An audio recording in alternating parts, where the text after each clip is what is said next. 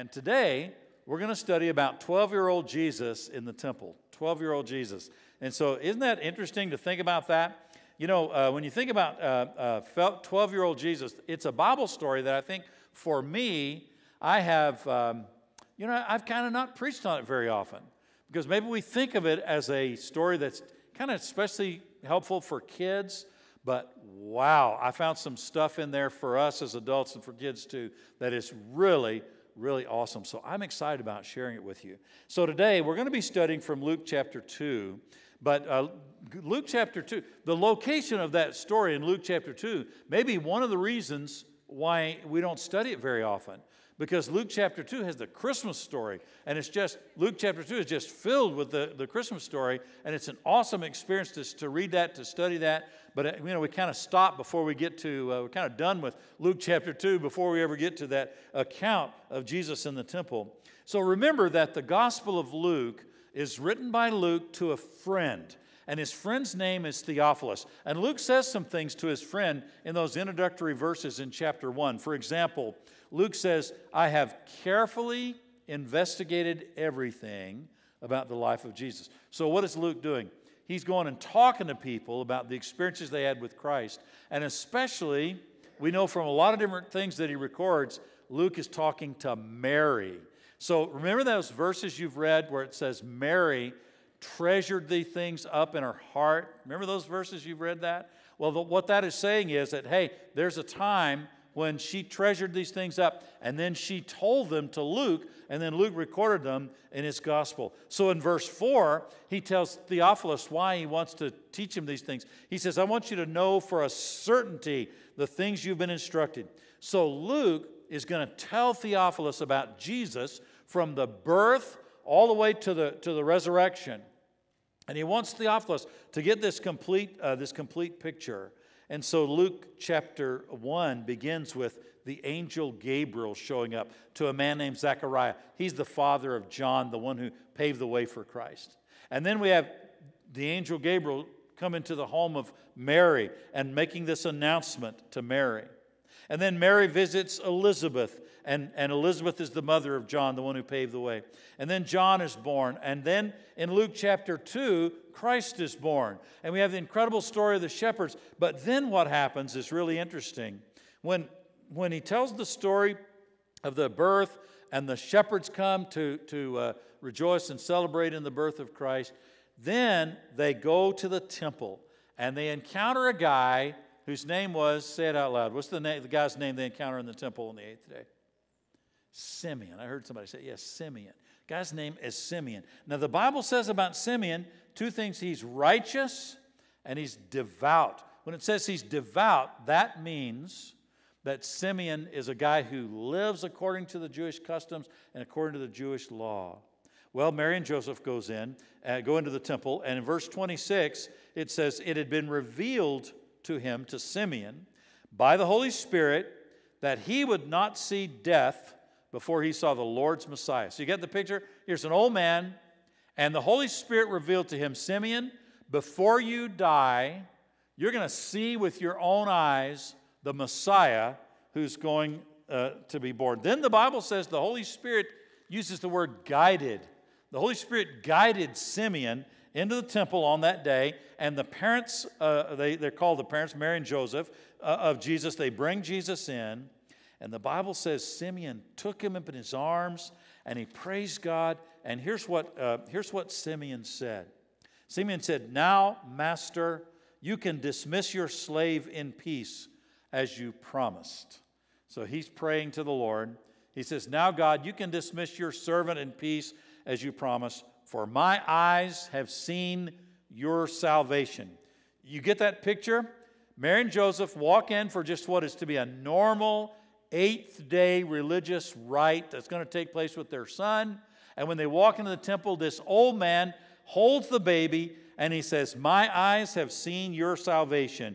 You've prepared it in the presence of all peoples. He's a light of revelation to the Gentiles and glory to your people in Israel.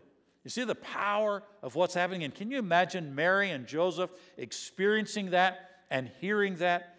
Then the Bible says his father and mother were amazed at what were being said about Jesus. Yeah, boy, that's an understatement, isn't it? Now, I know they've had some clues along the way, but the angel saying that before he's born, and Zechariah saying some things before he's born, and Elizabeth saying these things, those things are kind of hard to assimilate. They're kind of hard to take in and really make it a part of your life. Now, at 8 days old, they go into the temple, and this guy named Simeon says, this child, he's the light. This child is the Messiah. No question what he was saying. And then the Bible says, right on the heels of that, there was a woman there. What was her name? Say it out loud. Anna. You're talking quietly today. You're being so polite. Anna, she's a prophetess. And it's a little hard to tell the way the Bible words it, whether she's 80 years old and has been a widow for a long time, or whether she actually has been a widow for 84 years. It's a little hard to tell the way the sentence is structured, but she's a very old woman. She hangs out at the temple all the time. She serves God in the daytime at the temple. She serves God in the nighttime at the temple. She is fasting and praying. And verse 38 says, at that very moment, when Simeon is holding this baby and he's telling Mary and Joseph what the Lord's revealed to him, he's telling them that this baby is the Messiah. At that very moment, she came up and she began to thank God and to speak about him, about Jesus, to all who were looking forward to the redemption of Israel. You see, Mary and Joseph, they've got a kind of a steep learning curve. Yeah, I know I had those nighttime visits from the angel. I know our cousins, Zechariah and Elizabeth, said some things. But now all these people are saying, this child is the Messiah. This is the Messiah. Now, remember, Luke writes this to a friend. Why all these details? He wants Theophilus to know something about Jesus. He wants Theophilus to understand with a certainty what's going on with Jesus. This baby is all God and he is all man. And Mary and Joseph are amazed. So Luke gives us a little snapshot, just a little glimpse of one of their learning experiences, and it happens at the age of 12 for Jesus, when Jesus is 12 years old. So now 12 years have passed since the Christmas story, 12 years since Simeon and Anna were in the temple complex. Now look at verse 40 of Luke chapter 2. Luke says, the boy grew up and became strong, filled with wisdom and God's grace on him. He grew up. He became strong. He's filled with wisdom and God's grace. Now, we're going to come back to the part in between, but look down at verse 52. We just read verse 40. Luke 52, chapter 2, verse 52. Jesus increased in wisdom and stature and in favor with God and with people. So these statements about Jesus growing up, there's a certain normalcy to it. It just sounds really normal, doesn't it? He grows up. He grows up physically. He grows up in terms of his stature. He grows up mentally. He grows up emotionally. He grows in wisdom. So he grows and becomes strong. Back up in verse 40. Look at verse 41. Every year, his parents traveled to Jerusalem for the Passover festival. Now, they lived in Nazareth, didn't they? And every year they made this journey on foot from Nazareth to Jerusalem. And the reason they made the trip was to participate in the Passover. And the Passover wasn't just one thing, it was a Passover festival. So it was a multi-day event. So they go to participate in the Passover. Verse 42. When he was 12 years old, they went up according to the custom of the festival. So it was the custom that people who were devout Jews would go to this to Jerusalem, to the temple complex, and they would celebrate the Passover. Now, what about him being 12 years old? That 12-year-old birthday is a very significant thing, that 12th year, because this is the year, the last year of preparation before he would become bar mitzvah. Now, bar mitzvah means son of the commandment. So it's the last year of preparation before he becomes a full participant in synagogue and in things that happen in the temple. At the end of his 12th year, beginning of his 13th year, he becomes a man in terms of the law and his spiritual experience. And one writer I read this week put it this way: this is the last year of preparation before he takes on the yoke of the law. He becomes a son of the commandment, and now he'd be responsible for knowing and keeping all of that law. So now look with me at verse 43. After those days were over, so they completed the Passover festival. After those days were over, as they were returning, the boy Jesus stayed behind in Jerusalem, but his parents did not know it. Now we need to talk about that a little bit, because let me tell you, things have changed a little bit in the last couple thousand years. In fact, things have changed since I was a kid. I was just thinking about this week, and when I was 12 years old, I don't think it would have been at all unusual for me to disappear for an entire day and my parents to have no idea where I was. Now, I say no idea. They knew that I was in the community someplace, in that neighborhood that we lived in. Now, the reason I tell you that, I don't want you to think that Mary and Joseph are bad parents, because that's not the case. First of all, they're traveling in a group, and this group of people are friends and relatives. He makes that clear in, I think, the next verse. So they're traveling with this group of friends and relatives, and they travel this multi-day on-foot trip all the way to Jerusalem. They do things together. They probably stay together in some kind of a camp or some relative's home, and then they start the journey back, and the day ends, and they get to the end of the day, and they realize, wait a minute, where's Jesus? And they begin to realize that they really don't know where their son is, so they go talk. Let's look at that next verse. I think it's verse 44. Assuming he was in the traveling party, they went a day's journey. Then they began looking for him among their relatives and friends. So this travel party has relatives in it, got aunts and uncles, I guess, or something like that, cousins. And this travel party has friends, and they've been together for this whole Passover festival event. So I just don't want you to think that Mary and Joseph are bad guys for not knowing where, it's not like they could just pick up a cell phone and check in. So they didn't know where Jesus was. And as the story unfolds, I don't want you to think that Jesus is being a disobedient son, because he's not. Let's look at verse 45. When they did not find him, they returned to Jerusalem to search for him. After 3 days, they found him in the temple complex. Pause right there for a moment. So 3 days. I think the 3 days we're talking about, I don't think they're searching for 3 days in Jerusalem. I think there's one day they're traveling away from Jerusalem. There's one day they're traveling back to Jerusalem, and then there's one day they're searching for him. So that's the 3 days that I think we're thinking about.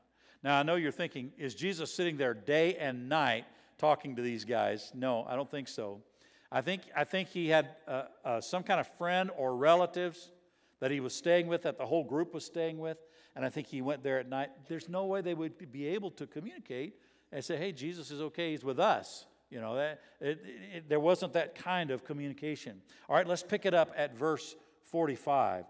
We were in the middle of verse 46, weren't we? So 3 days, they found him in the temple complex. And notice what he's doing. He's sitting among the teachers. He's listening to them and asking them questions. And all those who heard him were astounded at his understanding and his answers. Now, there's a thing happening here that involves questions and answers. Darren and I were talking about this a few minutes ago, and Darren pointed out to me some things about this, and somebody else from the 9 o'clock service. The teaching in that day was conversational. It was a kind of thing where the teacher would ask a question, and then a good student who was sitting in the class would say yes and talk about that, and then say, but what do you think about, and maybe ask another question. So what we have here is Jesus is listening, and Jesus is, and he's listening, and he is asking, but he also is answering some questions. So responding to questions. Now here's the place where it kind of really grabs my attention. Maybe you think about this stuff too. How does God ask questions? Is he just playing with them? Is he just using a teaching technique? For that matter, in verse 52, how does God grow in wisdom. How does Jesus, he's all God, grow in wisdom? We're going to think about that. We're going to talk about that a little bit. So he's asking questions, he's answering questions, he's listening. And verse 47 tells us, all those who heard him were astounded at his understanding and at his answers. When his parents saw him, they were astonished. And his mother said to him, Son, why have you treated us like this?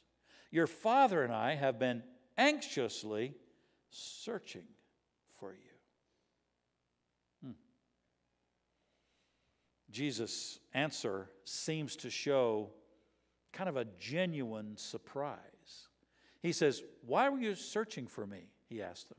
Didn't you know that I had to be in my Father's house? Now that phrase, in my Father's house, can just as accurately be translated, didn't you know I had to be about my Father's business? In my Father's house or about my Father's business. Either is a good translation. But they did not understand what he said to them. Now let's pause here and learn a little bit about this. Jesus is not being disrespectful. He's not being rebellious in any way.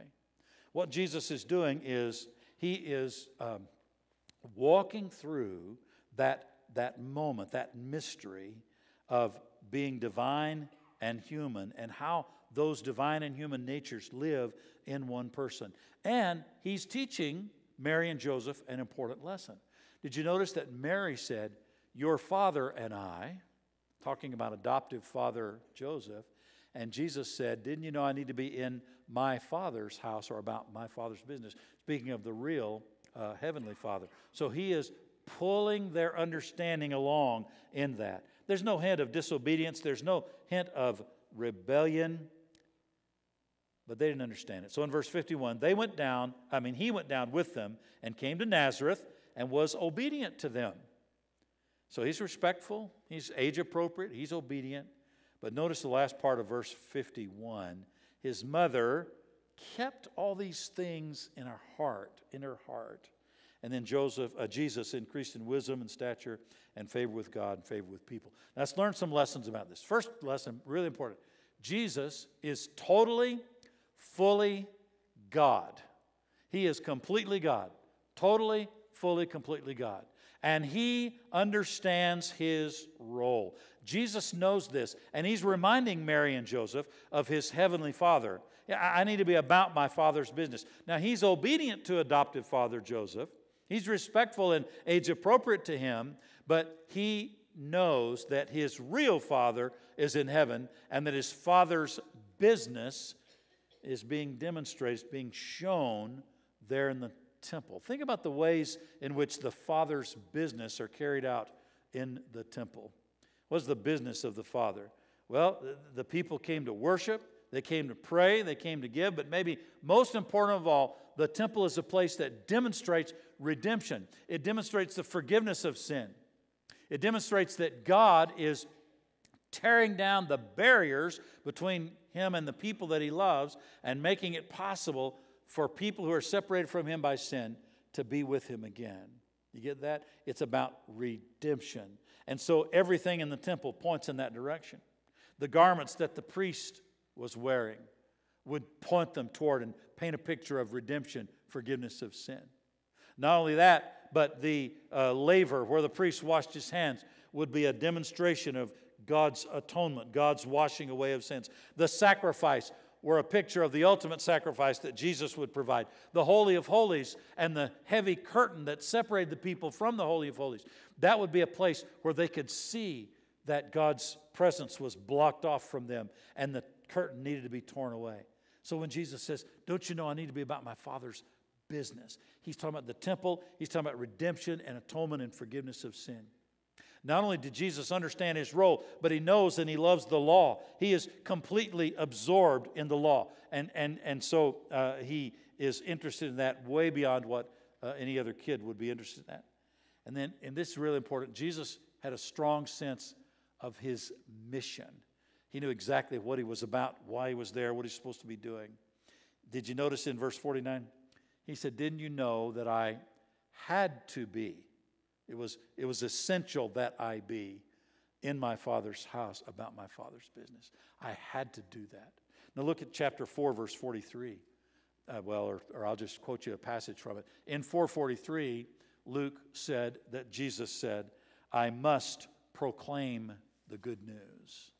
And then can I remind you of the story of Zacchaeus? Remember who Zacchaeus is. It's told in Luke chapter 19. And Zacchaeus is the guy who climbs a tree so he could get a better look at Jesus. And remember what Jesus said to him? He said, Zacchaeus, come down because I must go to your house today. It's essential that I go to your home and tell you about the work that my mission to redeem, to atone, to provide forgiveness of sin. I must do that today, that essential nature. It's best said in Matthew chapter 16, where Jesus said, I must go to Jerusalem and suffer many things and be killed and rise on the third day. So even at 12 years of age, Jesus has this sense of mission. He knows that he must live a sinless life. He must die to pay the debt for our sins. He must rise to give us eternal life. He knows that that is his mission, even at age 12. So Jesus is totally, fully God, but he's also totally, fully man. Verse 40 says he grew up and he became strong. Verse 52 says he grew in wisdom and he grew in stature and he grew in favor. It sounds kind of normal, doesn't it? Sounds like what you would expect of any normal child of that age. Jesus, think about this. He had to take his first step. He had to learn to walk. He had to fall in the process of learning to walk. Jesus had to say his first words. I mean, he didn't come out of the womb able to speak complete sentences. He had to learn to say his first word, and he had to learn to speak the language that his parents were teaching. One Bible writer, Paul, put it this way. He said that Jesus emptied himself. Let's take a look at that in Philippians chapter 2. In Philippians chapter 2, it says Jesus existed in the form of God. He did not consider equality with God as something to be used for his own advantage. You see how that applies to this? He's God. He could have said, okay, I don't want to learn how to walk and stumble and fall and crawl and all that stuff.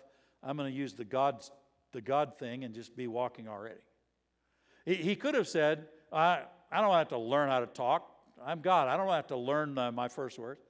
But look at what Paul says he did.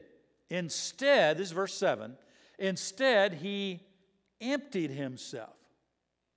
And he assumed the form of a slave, taking on the likeness of men. And when he became as a man in his external form, he humbled himself by becoming obedient to the point of death, even death on the cross. The two operative phrases are he emptied himself and he humbled himself.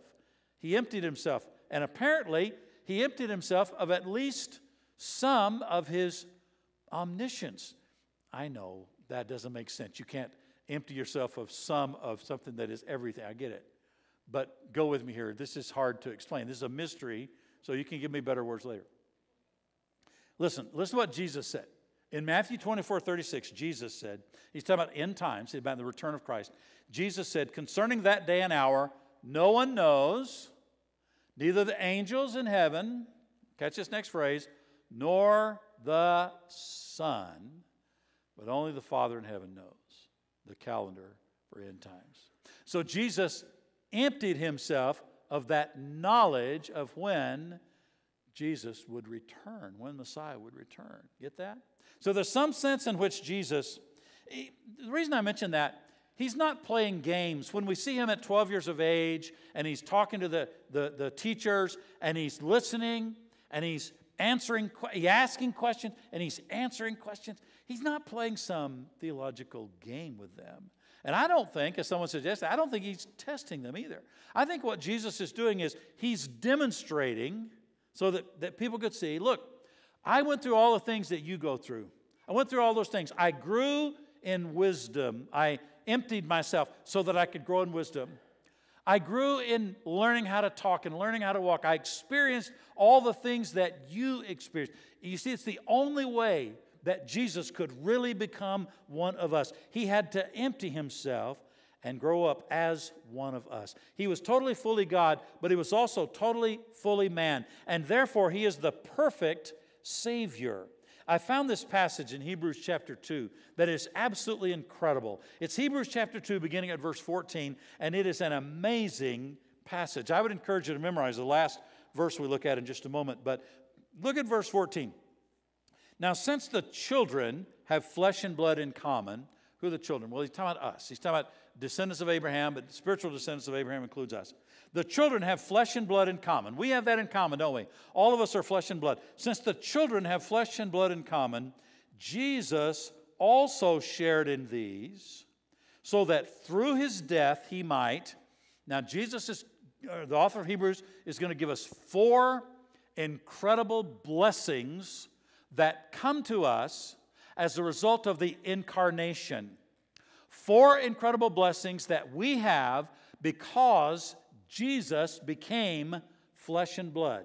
You get that? So here's the first incredible blessing that comes to us because Jesus is flesh and blood. He can destroy the one holding the power of death, that is the devil. Satan has a trump card, doesn't he? That he can always say, yeah, it's death. That's the thing that takes away hope. That's a thing that takes away our relationships. Jesus conquered Satan, and he conquered Satan's ability to have the power of death. He destroyed the one holding the power of death. Now, the second great blessing he gives us is he freed us who were held in slavery in all of our lives by the fear of death. So what does Jesus do for us? He frees us from the fear of death. He frees us from slavery to the fear of death. As a pastor, I've had way too many times at the side of someone who was moving from this life, who was dying, moving from this life into the next, way too many times. And I'm telling you guys, there's a huge difference in the way Christians die and the way unbelievers die. Why? Because Jesus, in becoming one of us, becoming flesh and blood, what he has done is he has taken away the fear of death. He's freed us from slavery to the fear of death. The third thing he's done is down in verse 17. Therefore, he had to be like his brothers in every way. He had to become flesh and blood. He had to be like us in every way. Why? So that he could become a merciful and faithful high priest in service to God to make propitiation or to provide us atonement. He's talking about the forgiveness of sin. So the third great blessing God has given us in his becoming a person, his incarnation. The third great blessing is that he has become a high priest, a mediator, a connection between us and the Father.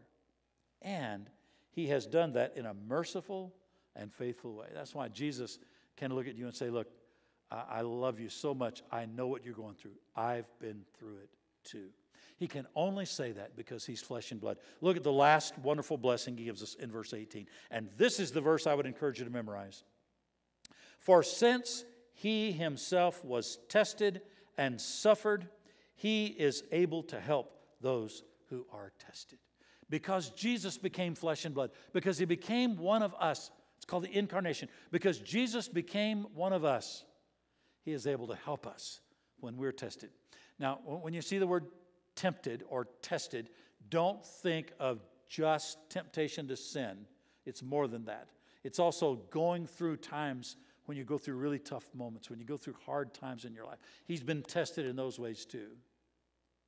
So I don't know what you're going through today, but I know that Jesus has been through it as well. He knows and understands what you're going through. He's been through pain and loneliness and rejection. He's been through sadness and temptation. He's been through grief. He's been through hopelessness. We're talking about a mystery here, and this is the so what to today's message. Jesus, because he became one of us, and he conquered death and he rose from the dead, Jesus does 2 incredible things. He is fully able to provide you forgiveness of sin. But here's the wow, amazing, astonishing good news. Because he became one of us. Because he was tested and tempted and suffered in all the ways that we're tested and tempted and we suffer. Because of that, he can walk through us with us through every season of life. Every season of life. Let me lead us in a prayer, but before we pray, let me just say, if you need to pray with someone about what you're going through, it'd be a great pleasure, a great privilege to pray with you. There'll be some people here at the front, somebody at the prayer wall. If you just need to just go to one of those people during the song or after this song, feel free to do that. If you need to talk with someone about how you can be sure that you know Jesus in that personal way so that he's walking with you through every moment of life, you can come and talk with us about that. It'd be a great pleasure to help you to make that decision so that you know Jesus is right there with you every step of the way. Let's pray. Lord, I want to thank you for the privilege to study and dig into the Word today. I thank you for the opportunity that we've had today just to drill down and really find truth in the Scripture and the Word of God. And God, I know that there are people in this room facing all kinds of incredibly difficult things. And so I pray, Lord, that today everyone in this room would just know that you're walking with them. And Lord, if they're not sure of that, I pray they'd just come and let us pray with them so they can be sure that you're walking with them every step of the way. No matter what they're going through today, you're right there with them. We pray it in Jesus' name. Amen.